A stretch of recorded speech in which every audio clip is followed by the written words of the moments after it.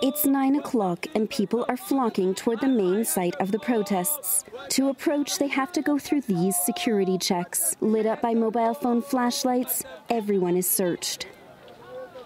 I'm looking for pointy objects like knives, pens, nail clippers, or anything that could hurt the protesters. We confiscate everything and they get it back when they leave. There have been some mistakes. We found people loyal to Bashir, members of his services. They were bringing this type of thing.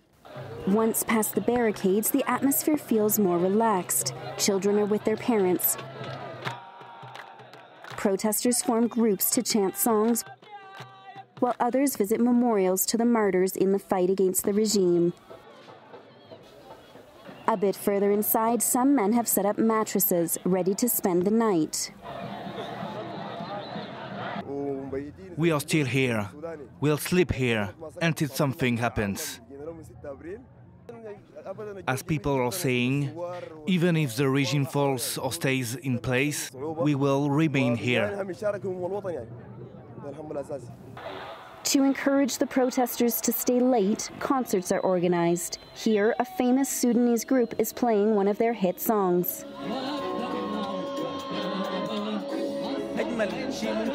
Folk music and theatre shows allow people to understand each other. Unlike politics, it's easier to spread messages. It's a common language around the world for everyone, and it allows us to say something. By staying in sight, the protesters are putting pressure on the military's transitional government. Their 24-hour presence sends a clear message. They won't give up their fight for democracy.